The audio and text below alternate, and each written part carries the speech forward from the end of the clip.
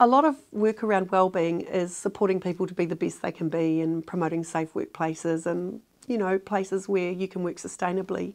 But for a lot of people in their workplaces, particularly in the health system, those feel like ideals rather than the reality.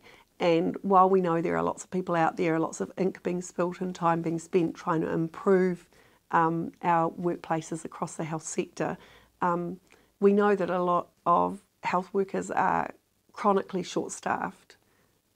Most days look like a version of a crisis. You're oversubscribed in terms of people needing to be seen and often under-resourced in terms of options to best serve their needs. So in situations like that, it can feel really difficult to raise issues that are causing you difficulty, particularly if workplace relationships are strained or in any way toxic. And of course, when everybody is subject to routine overwork, the likelihood of colleagues behaving in ways that are less than optimal are much more likely. So if you don't feel able to speak out, you can ask a trusted colleague to do so for you. You can call your union and raise concerns and ask for support to raise issues, or for the union to front issues on your behalf and act as a bit of a shield and a barrier to explore to the extent to which your employer feels able to support you.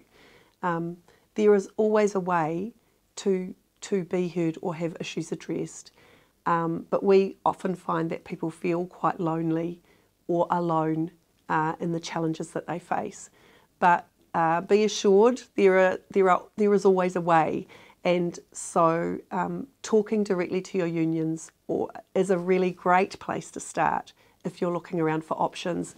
And if your union, when you talk to them, doesn't think it's exactly an issue they can support you with, they should be in a position to stand alongside you and help you reach out to someone who is better positioned to provide support.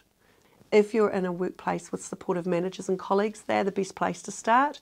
But if you feel that some of the issues are in those relationships, then there are always other people that you can turn to for help. And while as a union boss, I always think the union's a great place to start, there are always other options as well.